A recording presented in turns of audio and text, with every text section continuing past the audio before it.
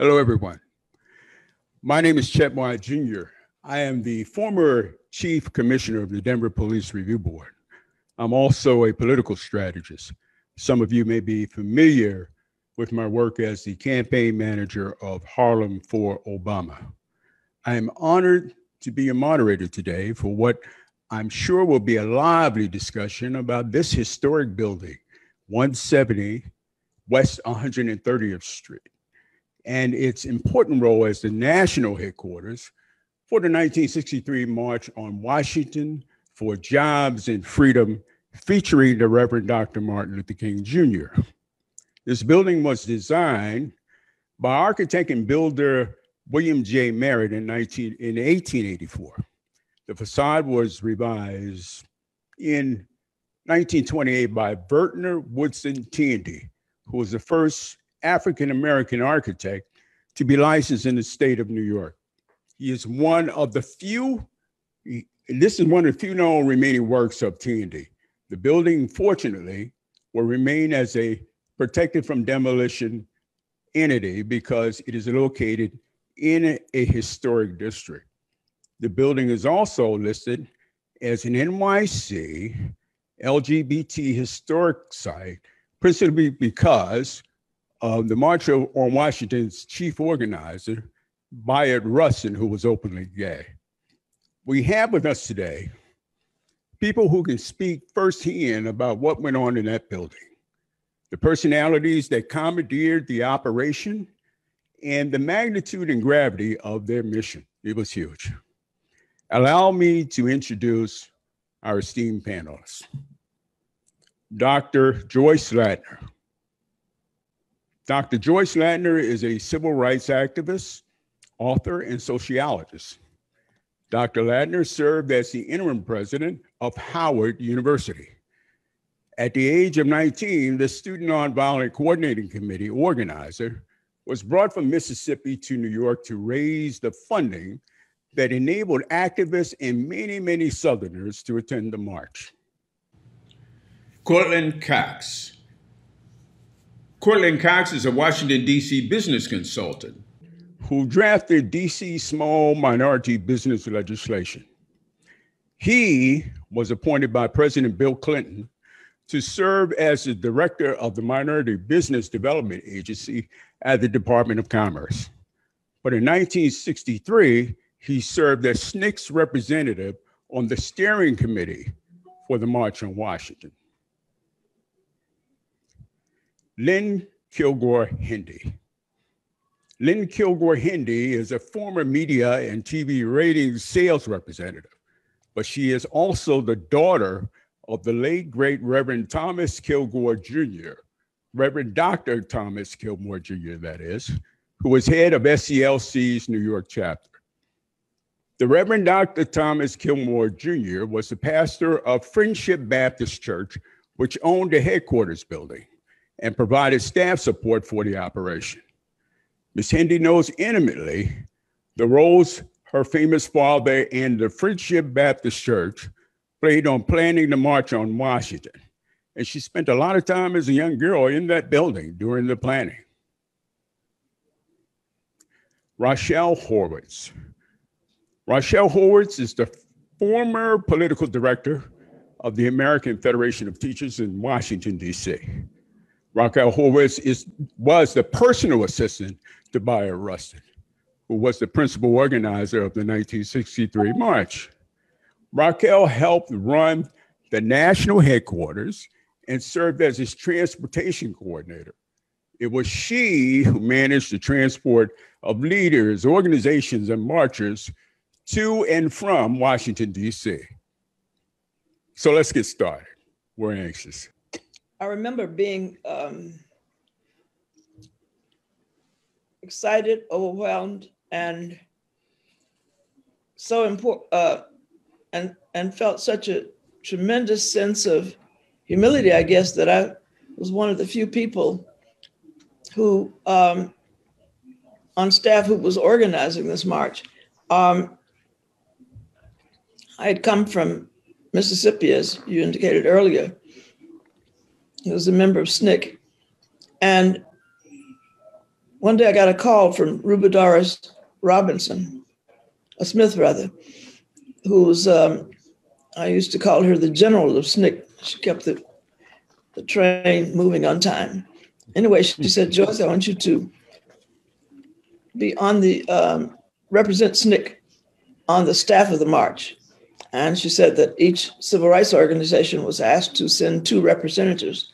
So you and Courtland Cox here will be the SNCC representatives.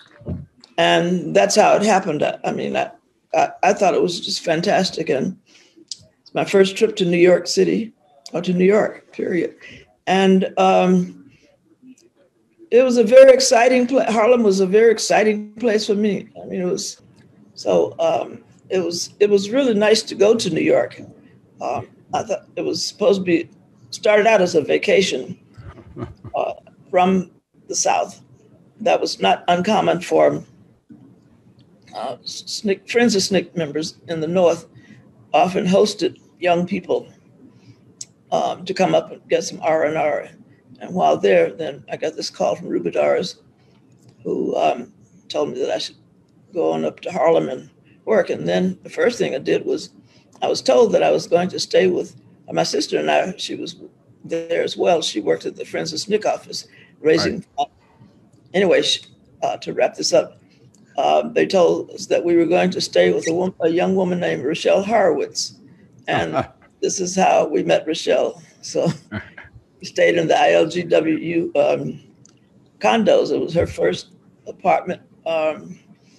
And there were 4 of us there, my sister, Dory, of course, Rachelle, and then Eleanor Holmes, who later became Eleanor Holmes Norton. Really? The Congresswoman, yes. She was a Yale law student, and she came to Rachelle's maybe a couple of weeks after we were there, and she also worked on the march. She was, by the way, the last Bayard said that asked for volunteers to stay behind just in case there were critical phone calls, right, other things. So she stayed behind. The rest of us left the day before the march on a train to go down to DC. And Eleanor was happy to get a plane ride next day. And she said she'll always remember flying over that large crowd. So, Rachelle, how do you remember 1963? Well, I guess in retrospect, 1963 was the highlight of my life. Then it was just a period of tremendous activity and hopes, and then tremendous tragedy. But trying to deal with it. I had been working with Bayard since 1957 when I worked on a committee to support the Montgomery bus boycott. Right. And so I was lucky enough to work with him and Norman Hill and Tom Kahn in the pre-planning of the march. That is, they did a memo to Mr. Randolph for the march. We worked downtown. And finally, when we had the big 6 chairman, and we were definitely going to do the march, we moved to Harlem. That was a great day. And it seemed to me that we worked every minute of 1963, especially leading up to the march. And it was a period of immense hope. In the words of John Lewis, I think we all thought we could create a beloved community. So you wound up going to that building upon the invitation of the Reverend Dr. Kilgore. Kilgore Jr. I think Reverend Kilgore was Bayard's go-to pastor. So if he needed something, he went to Reverend Kilgore, and Reverend Kilgore gave him the building. And I said earlier that I feel very badly that we didn't film the inside of the building. I don't think any of us had a sense of history. I mean, what would have been wonderful, that is, there were 3 floors with immense activity ultimately going on every minute of the day, from volunteers coming in from the streets, mailing out because we had to use mail, mailing out leaflets and buttons to every civil rights leader who at some point came to that building, not to mention all of us working there. It would have been lovely if we could have seen that again, but I think we were all rightly focused on Washington. Lynn, what do you remember about your father at that time, and his relationship? A lot of people just adore him. Historically, he's been so important. Yes, he was an important figure. He was a very good friend to Dr. King. Yes. A long-time friend. A long-time friend. He started working with him in the 50s. And where did he meet him? Where did my father live? Where did your father meet Dr. King? He met Dr. King, funny story, at Morehouse. When my father was a student at Morehouse, he often visited the King home. He became friends with the Kings, and he was actually Dr. King's babysitter. So that's how he met him. He met him as a boy. And then as he grew into a man and went into his ministry in Alabama, Daddy kept up with him and kept up with the civil rights struggle, because my father, had been in the civil rights struggle himself since the early 40s in North Carolina. Yes. And it was just something that was instilled in him that, there should be equality and justice for Black folks in America. And my sister and I were raised with that ethic. And in 1963, when I was 16, I had a job downtown. Mm-hmm. And I worked from 7 a.m. till 3 p.m. And then most afternoons I would come up to the House of Friendship, which is what the building was known as. It was the community center for the Friendship Baptist Church. Yes. And I came to the House of Friendship, and I know maybe Rachelle, you probably told me something to do. I don't remember that specifically, but I do remember that we helped with mailings. There were other teenagers from the church. We just did whatever we were asked to do. Were you working at that time also? Had a real job besides your volunteer job? I was working as a counter waitress at Chock-full of Nuts downtown on Park Avenue. And I would come up after my work day, but I was 16, so I had unlimited energy. And I just remember, as Rachelle said, the buzzing activity in that building was just unbelievable. And as I said to Chet yesterday, my most clear memory of that time was of Bayard Rustin. Yes. And his just boundless energy. He was always on the phone. He was always smoking. And what I remember most about him was his voice and his diction. I had never heard a Black person talk the way Bayard Rustin did. And it was just mesmerizing to me as a 16-year-old girl. So my sister worked at the SCLC office during the march. She was kind of like the Girl Friday there. That was like her first paying job. So my father had put us both to work on the March on Washington, and we will be eternally grateful to him for that.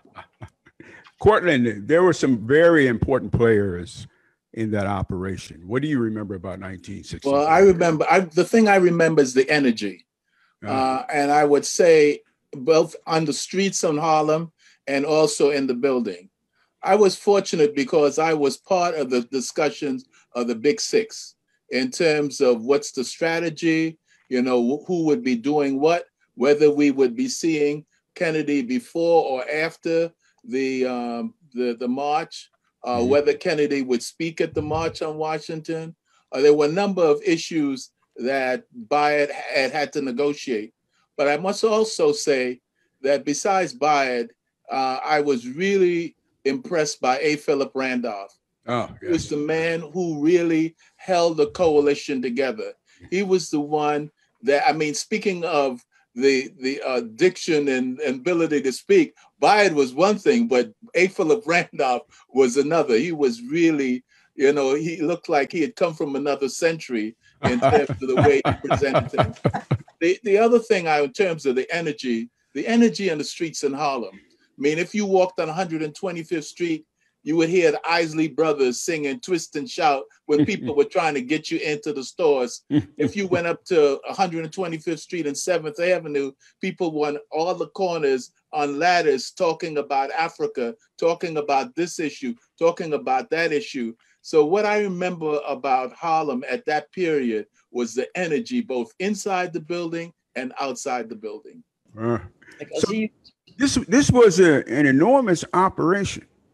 You know, the fundraising, the organizing, the contacting the people, the collection of the buses and commandeering that. Tell us about that, because this was a totally different time. You got all those people down to Washington. Not only did you get them down there, you got them down there safely and got them back. So how was that operation? How did you do it? I mean, in this age, you know, did you use your Twitter machine? Did you use Google? Did you have a Facebook event? Well, I mean, what happened? Well, I think people need to understand this was done in 90 days. Yeah. So, I mean, while there was pre-planning and so forth, the actual organization, and as Rachelle mentioned, I mean, it was pen and paper and mimeograph machine. It wasn't. So, I mean, I just think that there are a couple of things that were very much in our favor. The first, and I think Joyce talked about it a bit, is that the Black community was in motion. You got it, whether you're talking about in Birmingham or in Mississippi or in Southwest Georgia or so forth, they were in motion. The second thing is that the labor movement, particularly with Walter Reuther, was, you know, fairly well organized and very strong in terms of this. And you had a liberal community that was fairly open to, because things had just been beginning to open up. So while the organization was particularly important, what made it possible was that the three groups that composed the people who came to the march were in motion. So therefore, it was not, you didn't have to go convince them that they needed to come. They were ready to come, and what they needed was a vehicle that would get them there. So I would like to add just one more group to that, which was the Black churches. Yes. That were really instrumental in getting people there and organizing people and getting buses together. And I mean, I think every church in Harlem that I know of sent at least 2 buses to the march. And that was happening all over the country. So the church community was very influential as well. Yeah. I just wanted to agree with Courtland and with Lynn. The building was an organizational hub. It is because every major civil rights organization participated. The Black Church, the National Council of Churches, Catholic groups, women's groups. And I think part of what made that building such a hub was the energy on the streets of Harlem, the impetus of people who wanted a march. And we had something that I think may substitute for cell phones and Twitter and Instagram. We had organizations raring to go. There you go. Who could absolutely, that is, once they made a decision, they could communicate with their membership. So the Black pastors went out and got the churches done. So the reason we did it in 90 days without all this newfangled technology was human beings and very serious organizations. Talking about Harlem itself, did the headquarters being positioned in Harlem and in New York City facilitate this fire in Northerners to get involved directly in the march and into the civil rights movement that was already, red hot in the South? Did the position of the headquarters in New York City, Harlem, matter to that? I'm not sure how to answer that, but I can tell you it could not have been organized anywhere in the United States but New York. Right. I mean, the march on, because everybody's here. Anybody, I mean, who could do it they lived in New York, and so New York was essential to making it happen. Now, I'm not sure about the other issues, but it clearly was essential to making it happen. I think it had to be Harlem, and everybody knew Harlem was the capital of Black America. Right. There you go. And it's where all the intellectual and vitality and debate. I mean, A. Philip Randolph had started his life standing in the street debating in Harlem. Right. And Malcolm X continued, not in the ideological tradition, but in the tradition. So I don't think there was any question that it had to be out of Harlem. I agree with that. And it's the intellectual energy. The Harlem community. Also, it was a safe space to organize. Yes. And in Atlanta or New Orleans, and certainly in Jackson, Mississippi, where there are active movements, the police would have come in and broken it up, put a padlock on the door of the building and so on. So it was a safe space. It was an encouraging space. But it was the tremendous support, infrastructure support, and volunteer support, and the money, that was raised out of New York. And I think one thing that people were really surprised that so much was happening in that building, because if I remember correctly, it was very sparsely furnished. I mean, there was just nothing there. Like a couple of desks and chairs. And I bet you had plenty of phones, though. They had phones, but there was it certainly was not luxury. Right. And I think people were surprised that so much good work came out of such a humble space. Exactly. That building, though sparsely furnished, had a courtyard, also sparsely furnished.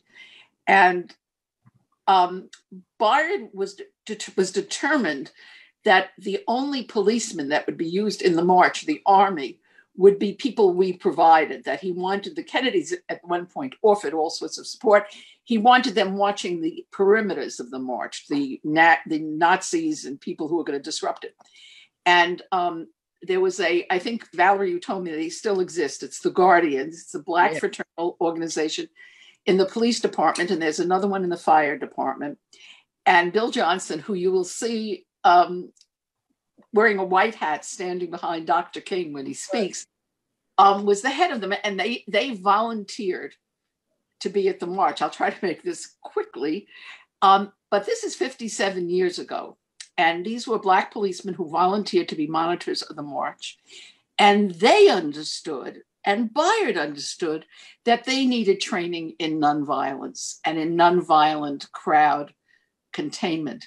So every day, at some point in the day, Bayard would take 15 or 20 of whichever volunteers appeared, and they would go back into the courtyard, and he would teach them nonviolent encirclement, that if some problem happened, you link arms and you walk quietly and you push them and you act in a friendly manner.